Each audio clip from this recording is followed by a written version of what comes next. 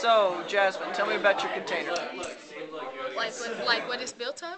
Sure, how'd you build it? Okay, we put we use the popsicle sticks for the bottom, and then put cotton and straws underneath it so it could so it wouldn't land so hard. And then we put the popsicle sticks around it for the perimeter, and then cotton to surround the egg. And yeah, that's all. Okay. And how long did your egg survive? Up to the 2 meter drop. Okay. And this was your partner? Yep.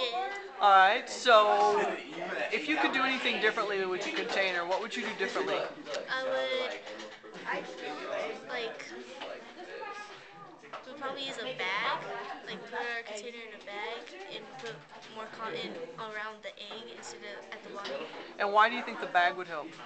Because it has like if you fill it with air, it's softer. So when the egg lands, it's not Okay. pushed So around. you guys didn't use your container for anything, like to make a pillow or anything like that? Kinda did. Yeah, a little. You did use, because I don't remember. Did you have a bag filled with air for your container? No. Okay. All right. Well, congratulations for lasting the longest in class.